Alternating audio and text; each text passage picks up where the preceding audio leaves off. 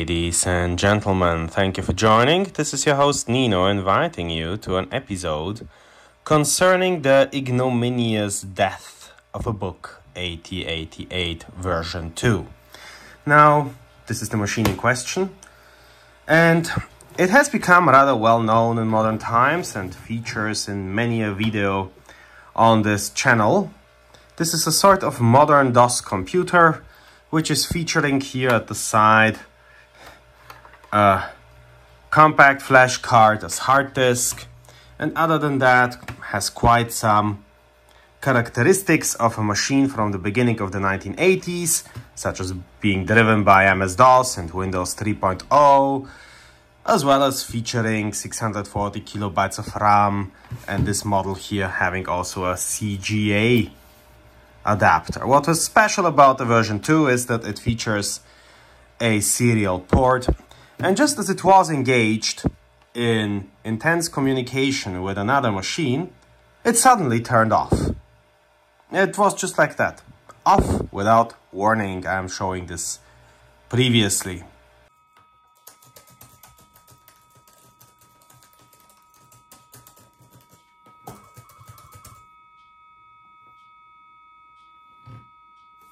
That's weird. So the connection didn't work out. For whatever reason. They're not actually connected. Well,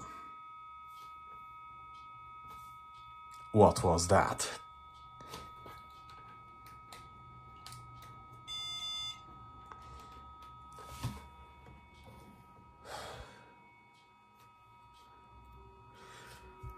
Okay, this one seems to be misbehaving.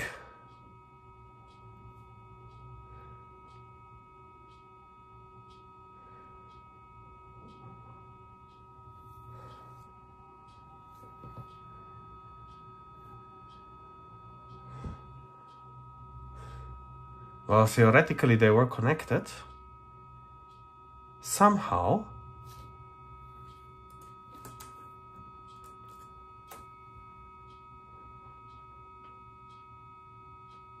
That didn't seem to go very well. And after it turned off, it would just never again boot correctly. In fact, I may demonstrate that to you. It will not boot correctly now either. I can reattach here its internal battery, and I can demonstrate to you what happens when you try to turn this on.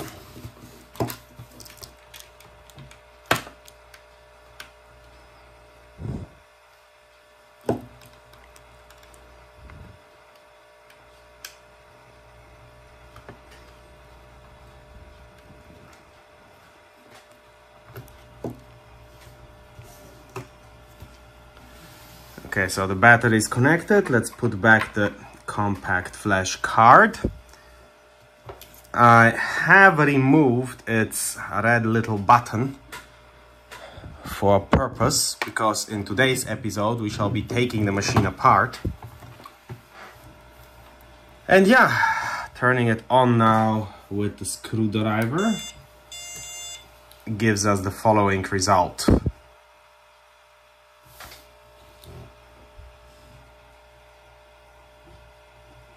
Tries to boot snowflakes with the CGA card, so far everything fine, but we're having 300H master not found.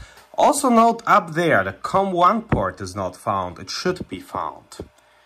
Then it says booting A, and it will not be able to boot that either.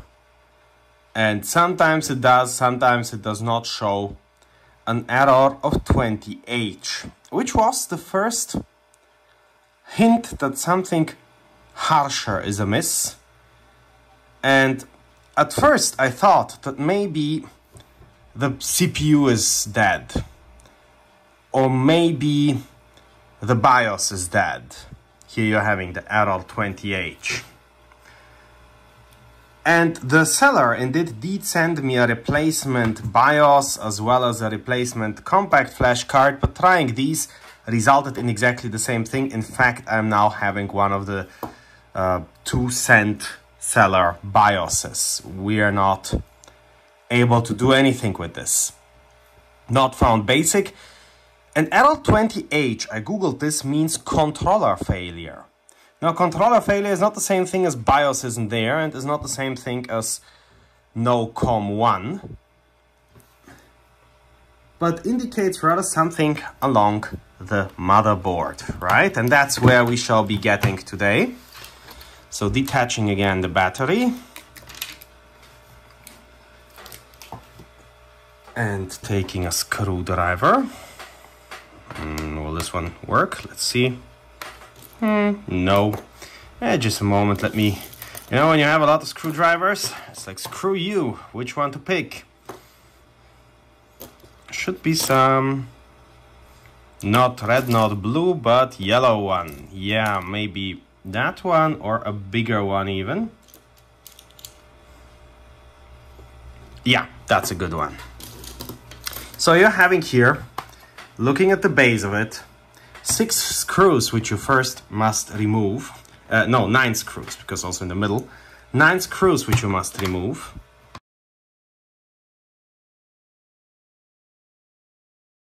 And I have placed them up there in exactly the way they were screwed in. This is generally speaking quite advisable when you're dealing with electronic parts, as they sometimes are having screws which look nearly the same, but are like by a fraction of the millimeter not the same, and then you may run into issues. So always make such a sort of star map when you take off screws.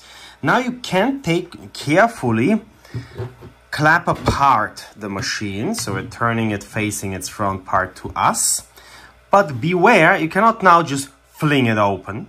It goes apart without too great difficulty. But still, there is this cable here, which if you fling it open too harshly, you would damage. Also, this cable down here would normally be connected. I didn't reconnect it since my last deconstruction, but that would be another connection point, which, however, rather well you can unplug. Having done so, you see the motherboard. So here you're having the CPU, here you're having the BIOS, and here you're having the sound card. For all I understand, the sound card doesn't matter really, you can leave it attached as well. What you should, however, disconnect are these 4 screws over here. And then you will be able to lift this and access the back part of the motherboard. Let's do that.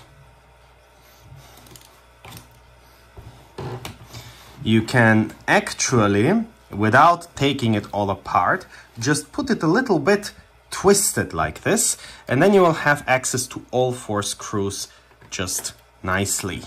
Another star map. And now the book 8088's underlying part has been entirely disconnected.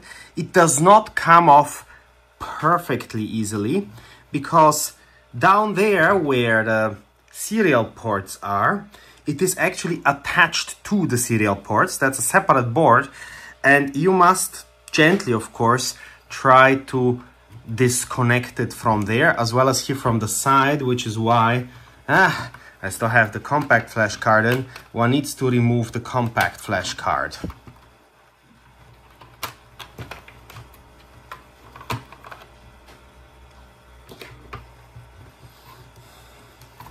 Okay, let's continue trying that.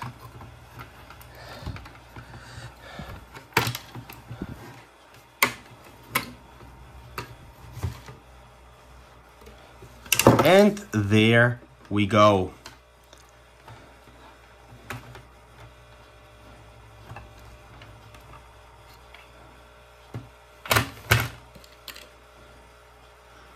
Okay, so this did not go very well. I lost the audio jack. This can be reconnected, of course, anytime with a little bit of soldering. So this is the part which just broke off, but that's like the least of my issues at the present junction.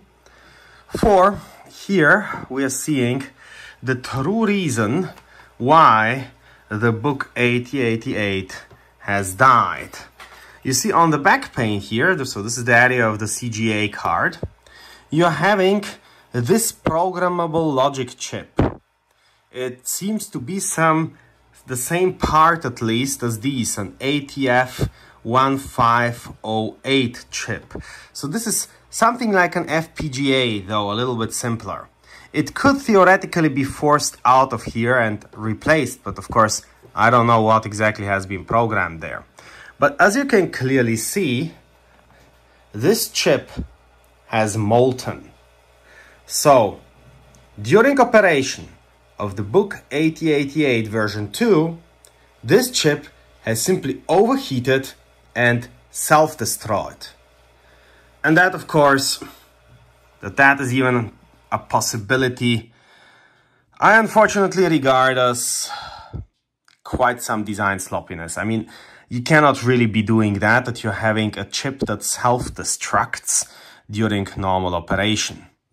So that, ladies and gentlemen, solves the great mystery as to why my book 8088 version 2 has died. And if you decide to get such a machine, maybe consider what could or could not be done about this chip. Maybe, I don't know, maybe one could glue some sort of copper platter on it with CPU glue, or how do you call this, like this connector. Maybe something like that could help. But things being as they are, I regard actually the machine, at least in this version, as misdesigned. Such a thing should not be possible. Another thing which I do not entirely like right now is that I apparently have to haggle with the seller over how much refund I should be getting. And that is an interesting thing insofar as the seller was, other than that, rather cooperative.